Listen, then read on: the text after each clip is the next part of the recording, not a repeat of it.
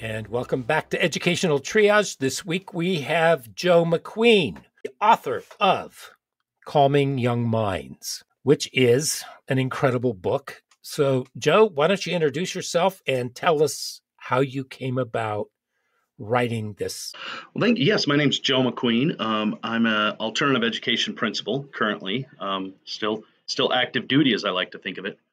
Um, so I've been in the field for almost 25 years. I've worked residential and I've worked in detention centers. I've been a drug and alcohol counselor. I started off as an LBS one, working with mostly behavioral students with some pretty significant social emotional issues. And it wasn't till maybe 6, 7 years ago, I started developing different trainings on de-escalation and just understanding mental health. Probably about 5, 6 years ago, really started deep diving into restorative practices and how that looks. I was doing restorative practices with my kids back in the late 90s, early 2000s, but we didn't call it that. I just called it like family practices. So we kind of pretended like our class was a family and we did family circles and things like that. So after going to countless trainings on different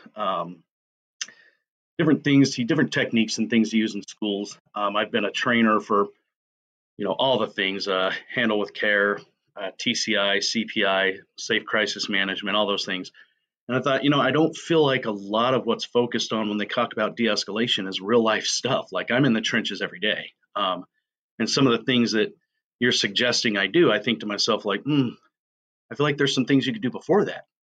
So anyway, so I developed these trainings and I started doing them with schools in the local area, started doing some conferences in Illinois, and then I did some national conferences. And I applied for a national conference. It was Innovative Schools, Las Vegas, last year, probably almost around this time.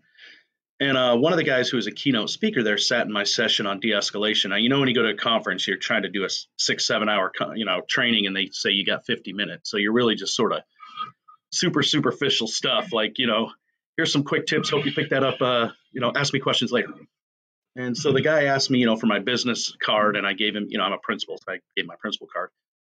And he called me when I got back to Illinois and he said, "Hey, where can I buy your book?" And I said, I don't have a book, man. And he goes, "How do you not have a book and you're talking and doing things on the national level?" And I was like, "I don't know, I just send them my synopsis for my trainings and what it's about, and for some reason they say, okay, come along." And so I show up and I do it. And he said, "Man, you should really write a book." And I said, "I don't know what I would write a book about. I don't think anybody would really be interested in anything I have to say." And he said, "Well, at the end of your training, your last slide, you had like 6 or 7 trainings that you do at schools." And I said, "Yeah." And he said, "Do you keep those up to date?" And I was like, "Well, yeah, I gear them towards individual schools and whatever they want, and specialize them for what they need." And he said, "Why don't you take your top 3 and just put them in a book?" And so I did. The following Monday, I sat down and I opened up all my slides and opened up all the research stuff I had, and I just started converting it to a narrative that you could read and that would make sense. And when I do trainings, I share a lot of my own personal stories, and I also share a lot of scenarios of kids I've worked with, because I think it makes more sense. It's I don't like to sit and listen to a whole bunch of data and a bunch of stuff that like universities did and figured out. And like, can you tell me how you did this? Like, share with me the last time you were in the trenches doing this. And so I put that in my book too, because I thought, people want to know that this is authentic, that I'm not just a guy who Googled a bunch of stuff and did a bunch of research. Like, I've been doing this in some of the toughest environments you can have for almost 25 years. And so that's what happened. Calming Young Minds was born, and now it's available for people to buy and hopefully read and change their lens, their insight on how to work with kids. In writing the book, have some anecdotes that are in there, and those must have been the ones that really stood out as you were starting to hone your craft, I'm going to say, in being a behavior specialist and then moving on and forward. And I think it was Philip who said that you treat kids as though and approach them as though they're actually human. Yeah, I think I was one of these kids, and I say a lot. In fact, I did a restorative circle with some staff members in our the place I work at just yesterday. And I said, everybody brings, when you land in the world of alternative ed or even residential, I found over the years, we all have a story, something that drew us to those kids. And for me, I thought, these kids are my people. I was a kid that was diagnosed with a behavior disorder. I was diagnosed as oppositional defiant. I was clearly ADHD. I could have been the poster child for that. And I knew what it was like to be annoying to adults and have adults not want me around and be bothered by me and just that hurt feeling of, I just want to be liked. I just want to be okay. And you guys don't want me around, don't want to be around me. Looking back, I get it. I was kind of a difficult kid. And so I think that when I work with these kids, we forget this is somebody. Like this is it's a human being. It's a little person or, sometimes a bigger person, and they see the world through a different lens than you. And it's not a bad one. It's not a better one. It's a different one. And we have to take the time to pause and step back and say, how can I help you? What do you need from me? How can I try the best I can to see the world through the lens you see? Explain that to me so that I can be of better service to you. Because really, that's my job, is to help you and to get you from one place to another place. And if I don't approach you like an individual and approach you like, the human that you are, and the person that brings all of these things to the table every day, this backpack full of all these things, if I don't take the time to help you unpack that, then I'm never going to be effective. I'm never going to get to know you. I'm just going to be another adult that tells you things to do. Right. We don't know the background of these students either, do we? Oh gosh, no. And sometimes, you know, um, it hurts to get to know it, and it's worth it. But taking that time to get to know the human being, when I first started teaching behavioral students, I knew we're not going to get any academics done until we can get regulated in this classroom. And those were all like weird things back in like the late 90s, early 2000s, to be like, I need to have my kids regulated and feel safe and feel like they're comfortable. And then we'll get to the academics. So I would spend the first week of school just really getting to know each other, doing some family building, doing some team building, really unpacking some of those things individually with kids.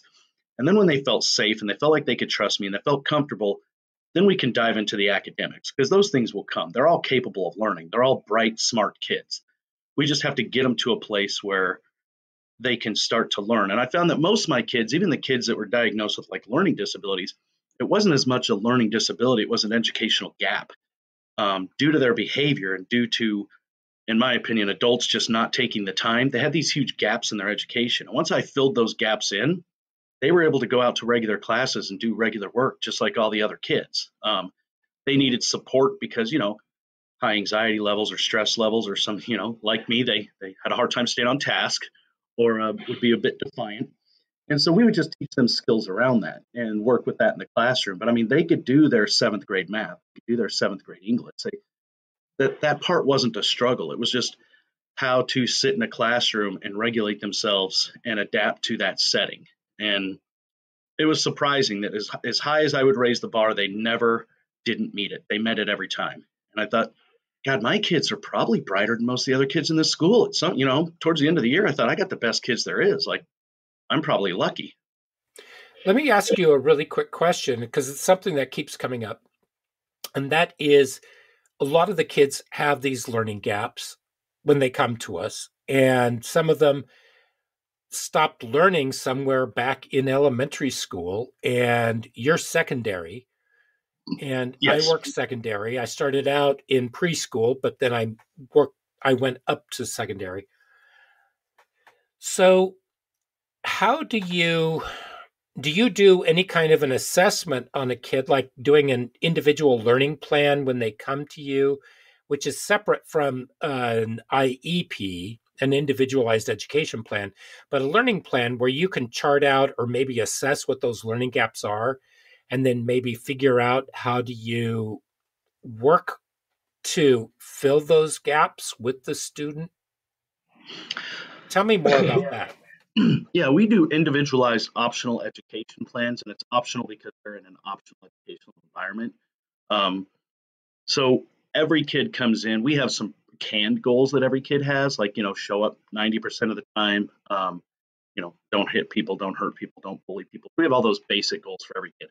But then we dive in individually, and typically, like when we do an intake, we'll have the principal or counselor, we'll have the kid, we'll have their parent, and we'll sit down. And I like to ask the question, like, why do you feel like you're with us? Give me your side of it. What do you think got you here? And then dive into that, and it gives you a good idea. If they're like, because I'm a bad kid, I'm like, well, you're not a bad kid. Let's get that off the table. I don't think you're a bad kid. You may have made some poor decisions. So how do you think those decisions affected you being here? Or we have kids that are say like, I'm just way behind on my credits. Well, how'd you get there? What happened that got you there? When did you first start to fall behind? And really talk to them about what their picture is and how they see the situation, and then build goals around that. And a lot of times when I ask kids, like, we're going to set behavior goals and they're not here for a behavior reason, they get worried. They're like, well, whoa, I don't have any behavior problems. And I have to explain to them, behavior is positive. Like one of your goals can be that I'm going to reach out and ask for help more. That's a behavior. It's like all behavior serves a purpose. When I'm hungry, my behavior is to eat. It's not a negative behavior.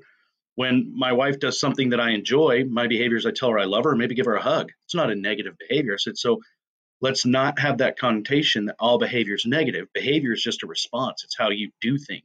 So let's set some positive behavior goals. Yeah, you're not a problem student.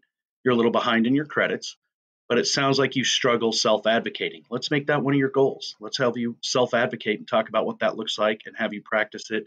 And we can do all kinds of stuff to give you a stronger voice to advocate for yourself. So we do a lot of those individualized things. And we have, we do assessments. A lot of it's online assessments and things like that to look at where they fall and what gaps, if they're recognized, we can fill in and things like that. Are they pretty receptive to all of this when you're going over it with them? And then when they have to put pen to paper or whatever they're doing in order to learn it, are they more receptive because you've already gone over this and there's an agreement with them? I think it depends on the kid. They're all different, some kids look at me and say, you're full, think you're full of crap. Like, I don't believe you a thing you're saying because so many adults and so many educators have let me down that, I don't need a lecture from you, man. But that's fine. We'll do something superficial and get something on paper. And there's a lot of times I go, look, we're going to put these things down, but you and I are probably going to meet a few times and talk about these things and explore this a little more as we get to know each other. But for today, if we can just get some surface stuff down, some basic stuff down, let's do that. And then over time, we do open up and they do start to realize that, in my book, I talk about being a solid object, the 10 things to be a solid object.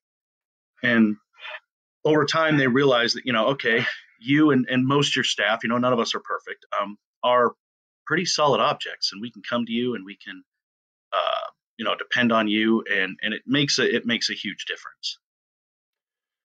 So what do you think is the most important thing that a teacher needs to know just going in cold their first day of school? That it's not about you. It's about the kids. They're going to say things, they're going to do things, they're going to act in a certain way. And your job's not to take it personally because it's not personal. It's their response to how they see the world. And if something is a little off kilter, that just means you have to build a better relationship. I tell teachers all the time, go home and look in the mirror and just embrace all your physical flaws and all your physical characteristics, because that's visible to all people. Everybody that sees you can see that. When a kid gets angry, when a kid lashes out, they're going to pick the easiest thing they can. And that's going to be your physical flaws or your physical appearance. I said, I know I'm not very tall. I'm a little portly and I have gray hair. So when a kid calls me a short, fat old man, I can't get mad. I'm like, that's pretty apparent. I'm not that tall, kind of chunky, and I'm old. Like, those are just observations that are reworded in maybe not the nicest way. But I'm not shocked by those things. I'm not going home and looking in the mirror and going, oh my God, I am kind of a short, chunky old guy. Don't take it personally. It is what it is. And I tell people, if you're a person of color, they're going to pick that. If you're tall and slender, they're going to pick that. If you're short and chubby, they're going to pick the easiest characteristic. And that's because, they don't know anything about you except for that. And then as they get to know you, that'll become less of a deal. But the biggest thing is to build relationships. Don't take it personally. And keep in mind that when a kid is in crisis and a kid has an issue, none of it is about you. there's an issue behind that issue, and you are just the safe person to lash out at. Why don't we learn any of this in teacher training school? I have no idea. I gave my book to one of my daughters. She's in college at ASU. She's going to be an art teacher, and she just took her first intro to special ed class. And so I gave her a book to take to her professor, and I just said, "Hey, from one sped teacher to another, I love you. Thanks for taking care of my daughter." And she started reading through this, and she said, "I should use this as like a study portion for my class because nobody ever teaches you this stuff." And I thought, well, they teach us how to write lesson plans and gather data and read test scores and, do all those curriculum based things. But there's an art to education. It's not a science. There's an art to it. And they teach you the science part, but they never teach you the art part. And the art part is going in and checking yourself at the door and giving 100% of, just your patience and building relationships and being willing to work with kids through they don't teach you any of that. It's been a long time, but I would imagine they probably touch on trauma at some point now in teacher school. I don't know. But I definitely think when I go out and I do these trainings for teachers. That's the big feedback I get. I could have used this my first year.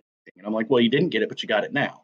So you can change now. You can't go back and rewind the 5 or 6 years that you've been teaching, but you can completely change this now. I think one of the sweetest things I was ever told is a guy that is a pretty old guy. I'm not sure why he was still teaching.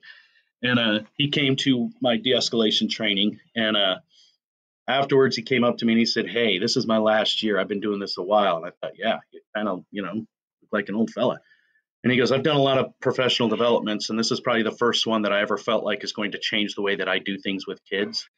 I've only got a couple years, but I can tell you my last couple years are probably going to be way different than all the other ones I've had. Thank you. I appreciate that." And I was like, wow, hey, man, that's a bummer that you never learned this before.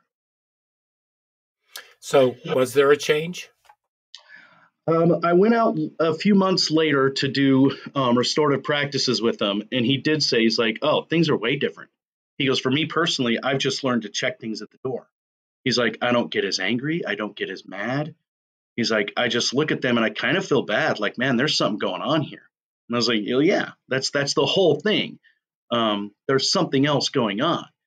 And he said, "I coach as well. And so I've started using this a lot with my players and looking into like, why are you so angry? Why are you upset? This was a pretty small thing and it triggered a huge reaction." And he's like, "I just think about there's got to be more to that and I need to dig into it." And right. And I'm thinking about Bruce Perry when he talks about this one student and his relationship with the teacher, and the student thought the teacher hated him. The teacher thought the student hated him.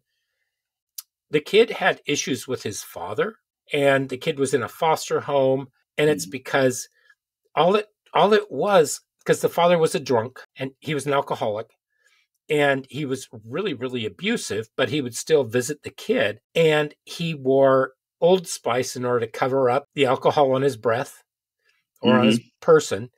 And the teacher used Old Spice antiperspirant or deodorant, and the kid smelled that. And so just that scent. it was a triggering event for that child. Exactly. Sometimes it's just an olfactory kind of response. It might not be something that you even think about. It's really amazing how little things that we do can make a huge difference to the people around us. Yeah, and I think developing trust with kids, I think back to the example you just used, if that adult had built a relationship with the kid and put aside the fact that he thinks the kid hates him, they would have been able to dig into the idea that, like, look, man, this is what my dad wears, and when you wear that Old Spice, it triggers me. And then the teacher could have done one of two things. It could have said, "Hey, we all get triggers. Let's work on coping skills around triggers. I'd love to work with you on that." Or they could have taken, a different route and just said, "There's a million different deodorants, man. I'll pick a different one. Like, if that triggers you, I can totally meet you halfway there. I can use something different." But it's nothing like, let's say, that teacher who was pepper sprayed for taking the phone away from his student. Yeah. That's in the viral videos. And just, A couple of weeks before, the same teacher had been punched in the face by another student for taking away the phone. So there, I mean, right there, you have a contentious relationship that's not really a productive one. Yeah. I watched those videos and I thought, I mean, I feel bad for the guy getting pepper sprayed and punched. I mean, but approach is everything. And just watching his approach on the video, I thought I wouldn't approach that way. I mean, I get you got to get the cell phone away, but there's a lot of different ways to do it than to snatch it out of a kid's hand because they see that as aggressive, they see that as disrespectful, and because they're teenagers and they think impulsively, and they don't, they're not rational thinkers because their brain just hasn't developed to that point yet. So a lot of, they're driven by emotion and impulse. And when they feel disrespected, especially if they feel disrespected in front of a group where they can lose face, they're going to respond in a big way. And that might be pepper spraying you. Not an appropriate way. It's not okay. I'm not saying it's all right. Totally avoidable depending on your approach and your ability to communicate and build relationships with kids, and just take the time to explain to them and have a conversation around things. It was pretty amazing though to see the comments on the video with teachers telling the guy to press charges and just a number of things that were really reactionary rather than being proactive and trying to figure out what it is that they need to do. And in order for this not to happen again. Yeah, I think we're kind of we're stuck in a loop where I think education isn't shifting as quickly as it probably needs to. I think there's a lot of ideas around this thought that there should be punishment, harsh punishment. People should, pay in the most extreme way. And I mean, we look at just in a country in general, not to get political, I'll keep it super quick. We have the largest prison system in the world. So we're built around this long-term idea that's been around for 100 years that when you do something, there should be something harsh that happens to you because you should be punished. And I think that punishment isn't nearly as effective as learning from your behavior, learning how it affects others, learning to make a change, really analyzing your behavior. I mean, we talk a lot about what's the word I'm looking for here? Like deeper cognitive thinking. And I talk about it in my book and in trainings. We really want kids to think deeper. Metacognition. Metacognition is the big thing that we talk about. Let's teach kids to think metacognitively. Now, developmentally, that's really hard for them because brain development wise, but it's great practice because as their brain starts to develop and they can start thinking better metacognitively, they already know how to, and the processes and sort of all the pieces are in place. But I think really looking at that same approach on behavior is what happened, why did it happen, what was your part, what can you own, what could have you done differently? Let's talk about what that would look like if it happened again and in the future. But that needs to happen with the adult too. What happened with you? What was your part? What can you own? What could have you done differently? And if the adult and the kid have that conversation and they each own a part, they each say, I probably could have done this differently. And especially the adult, if they go, I see that. And you know what? My approach could have been different. I could have taken a different approach.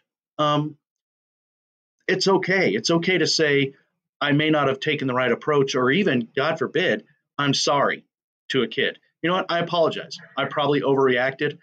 I bring a lot of stuff to the table every day. Been a rough morning for me. You weren't the right person to do that on. I'll work on my stuff. I'll own my part. And then the kid is easier for them to own their part. And it's a higher level of trust because they're like, oh my God, this adult admitted that maybe they could have done things differently, which makes me respect them and see them as a human.